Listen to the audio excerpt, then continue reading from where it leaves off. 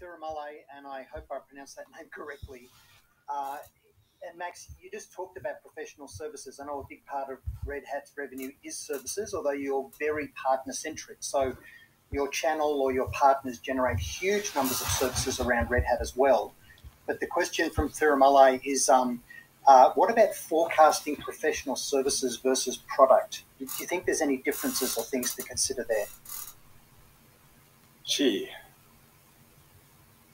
I would say it's almost easier in the professional services business for our guys to forecast. They've got two challenges. They have to forecast revenue as well as bookings. But I think generally the opportunities are a little bit more developed when the professional services guys get engaged, in our business anyway. So I would say it's almost a little easier. And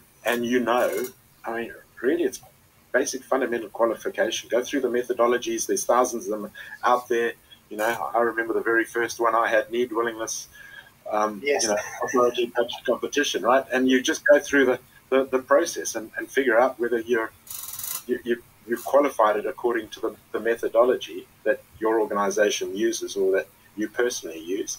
And I think you've got a better chance in the services space because there's probably a little less competition. It depends. I mean, sometimes services are quite generic, but in our separate business, it's quite specific. So it's a bit harder. And yeah, absolutely, we use a lot of partners. They oftentimes have been doing, multiple services engagements for that customer, and so they're probably closer to the customer in terms of understanding not just the requirements, but also the process to close stuff, right? Yeah. And Thirumalai, the other thing I'd encourage you to think about is that any professional services organization is very familiar with project plans and actually building out a Gantt chart, project plan. Apply that thinking to your selling. So actually create a mutual plan with the client as soon as you can in the selling process so that there's no nasty surprises. So we're all aligned with timing and process for actually getting the deal done. So, that same process, Tony, generally there is, identifying the opportunity, qualifying it, and then proposing it, right, in very short terms.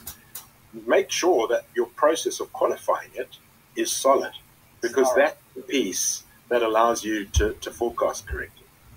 Yeah, especially making sure the customer's got a strong business case for securing approval, because at the end of the day, you're going to be competing for resources and funding internally. So